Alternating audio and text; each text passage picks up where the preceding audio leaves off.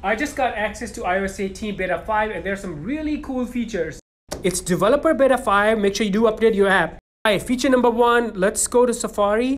And the feature is called distraction-free browsing in Safari. And it's actually my favorite feature so far. So here's what you want to do. Let's say you're looking at your website. There are a bunch of like distracting elements like this. And here's this one too. You can hide these now. So click here. And then you're going to see hide distracting items. So then click here.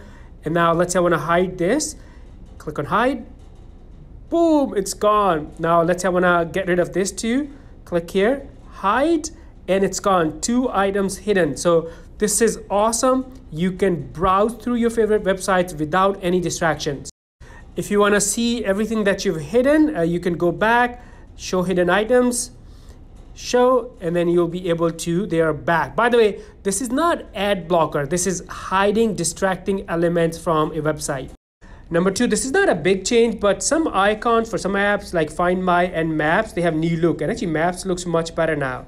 Number 3, this is actually really neat. So press and hold on home page, click on edit. There's a new option of edit pages. So when you click, you can edit, you can hide some of these pages.